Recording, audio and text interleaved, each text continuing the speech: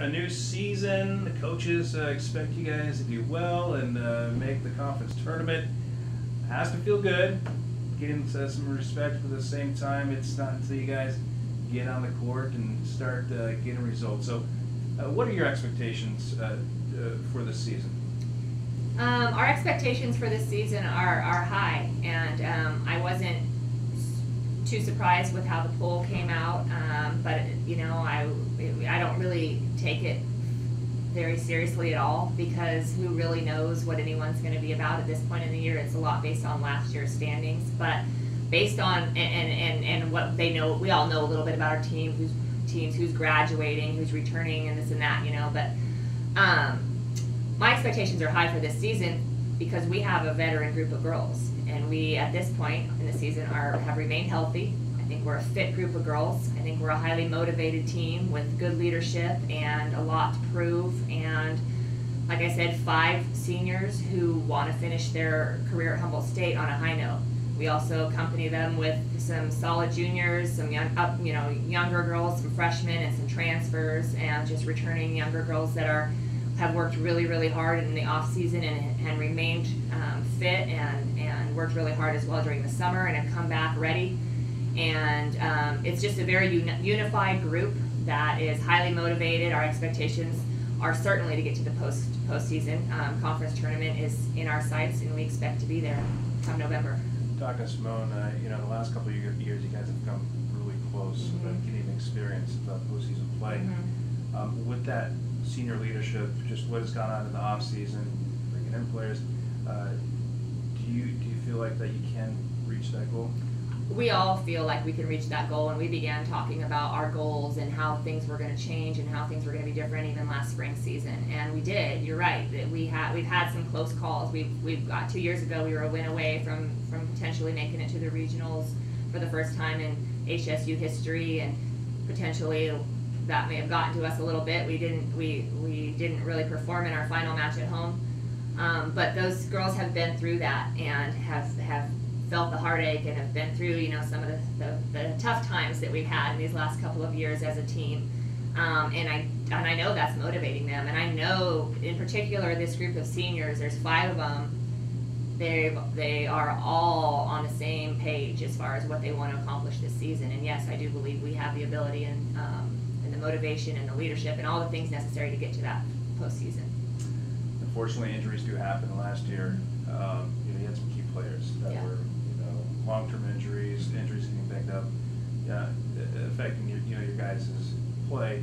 Do you feel like hopefully there's no injuries this season, but that there's other players that can fill those roles? Yeah, I mean, we already had a couple things happen in double days. We had some sickness. We had a knee injury. She will be returning from, but that was on day 1 actually. Monday we lost 2 of our key players, and we had 5 days of double days, and it was very successful and competitive, and we definitely have more depth this season.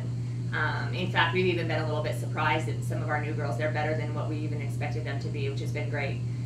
We have 2 freshmen, Odelia Ryan and Lauren Reed, who are big part of our practice success. They're able to get out there. They're catching it. There's always going to be a transition period between your high school season, moving from high school to Division II volleyball. There's a transition, but they are catching on really, really fast, and they potentially could be out there on the court, and I think helping our teams be successful, which is hard to do as a freshman in this conference.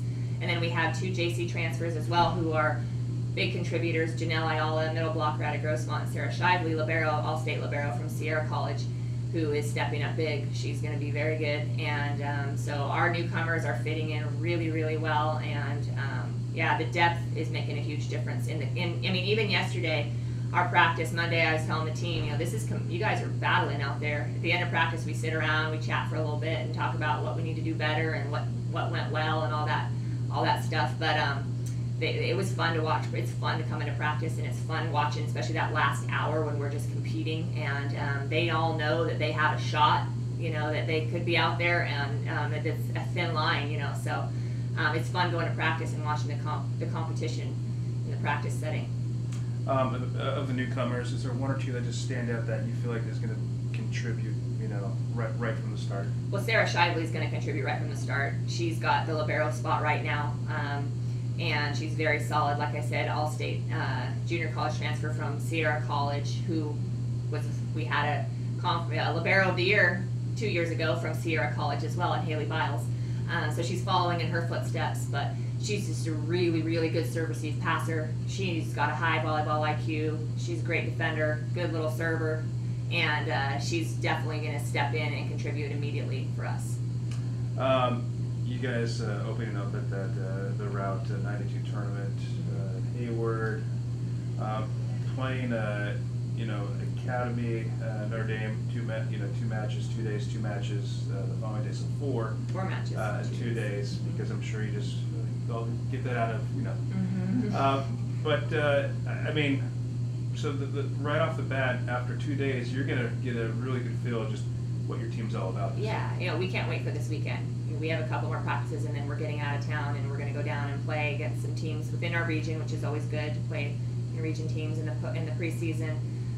Teams that traditionally have not been, the top of their conference, but are competitive and good, well-coached teams, and so we're absolutely looking forward to getting down there, gaining confidence, getting a couple of wins, hopefully 4 of them, and coming back here and knowing a little bit more about ourselves and where we need to go from there, because we have a very tough weekend coming up immediately right after heading down to LA. So looking forward to getting down there and playing some ball and getting a bunch of girls in the game. We're hoping to get a lot of girls some experience, and like I said, come back next week and see where we need to go from there.